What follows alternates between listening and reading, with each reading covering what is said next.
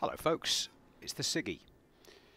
Okay, you've reached level 32, an unlocked research centre.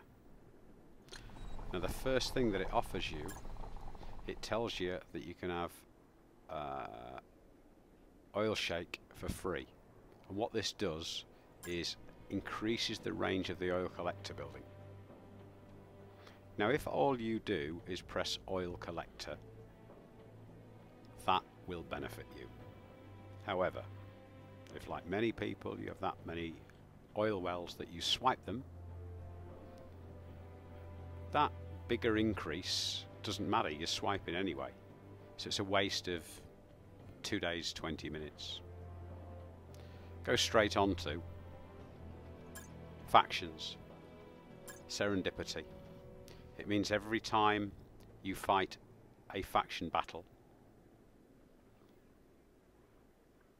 your chance of getting a gold star is, as it says there, is 20%. The next unlock, it goes up, I think it's 50%, but the third unlock is 100%. So every faction battle you get a gold star.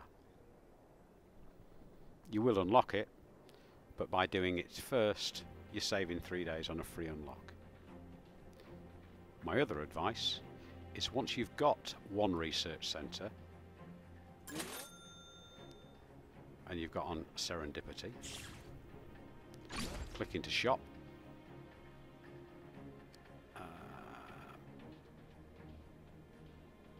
where are we? Specials, research centre. If you've got the stars spare, have a second one. These things take an awful long time to build up. Having a second one makes sense. Do also bear in mind that if you have your underwater unlocked, which you should have by now, when you go underwater, there should be the opportunity in your shop to have a research centre. This will not be for stars. As soon as you get to level 35, place that one down underwater as well. Personally, on my main account, I've got everything unlocked on thesiggy, but I have 6 research centres. So it means I can have 3 boosts at an increase in my defence and 3 boosts increase in invading for coins. Okay, guys, thanks very much. You've been watching thesiggy.